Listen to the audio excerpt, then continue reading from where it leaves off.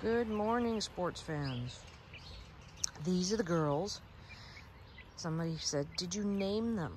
Yes, I've named them the Karens. Let me tell you the story. Now that I've had my coffee, and it's morning, as you can tell by the traffic going around outside. What happened was, I put them in the coop. Basically, as I had said before, I put them in the, I took them from the brooder and put them in the coop at night, since at night chickens turn into zombies and you can catch them.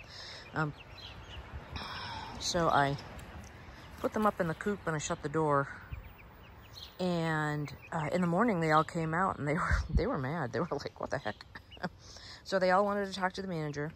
Very loud peeping, cheeping. Oh, all right, I have to be calm because my dog is frustrated he can't get to the chicks. They all came down, peeping and cheeping, like, where's the manager? Service is terrible around here. And I tell you that story because let me tell you another story, is I used to get pullets from McMurray Hatchery. I've done that in 2 occasions. And for the pullets, when you get them in, the post office calls, and then you go to the post office and you get the box. And what I did for the pullets, let me give you here's a shot of the old chicken coop. I don't know if I can focus. Your focus needs more focus. So basically I would put them up in the coop in the evening and I would keep the door shut so that they could wake up. They could go to sleep and then wake up in the coop and then open the door so they could go down into the run and explore their new stuff. Well, the pullets from from McMurray Hatchery would stay up in the coop for a couple of days, and I would end up having to put the water and the food up in the coop until they were brave enough to come out of the coop.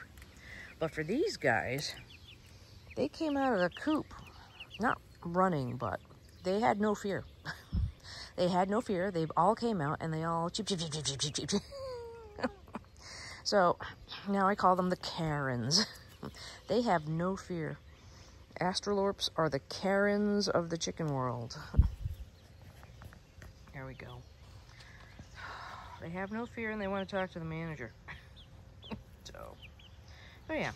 But that's my chicken coop story. So, I guess it helped that I put their brooder next to the slider, and of course I had the screen shut. And so anyways, we shall see how we do. I ordered 6, I got 6. I did not expect 6 to survive. They are surviving and thriving. So, all right. Well, there are the chicks. I have to walk the dog, get ready for work. All right. Okay, hope you have a good one. Take care.